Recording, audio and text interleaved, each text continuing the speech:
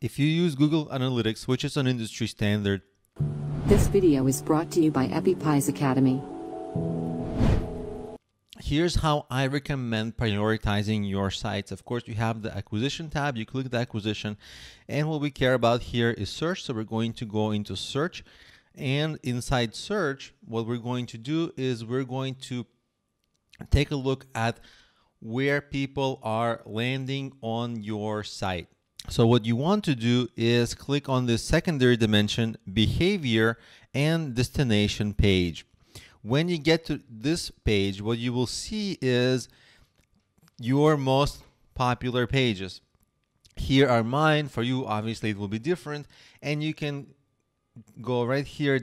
Here I have a list of 121 pages that are browsed by people. So I'm going to, go to 250 and just see them all. And what I recommend that you do is two things.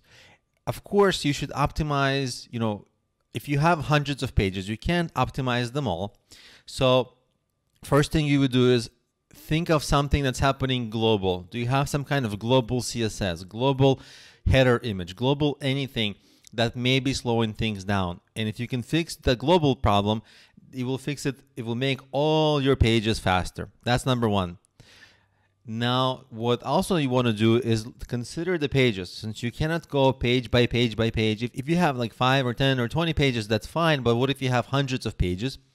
It's really hard to go page by page. It will take you too long, and it will be not practical anymore. So the strategy is just go and already update, optimize some of your existing pages that are already ranking. Essentially, what you're going to be doing is doubling down on the winners.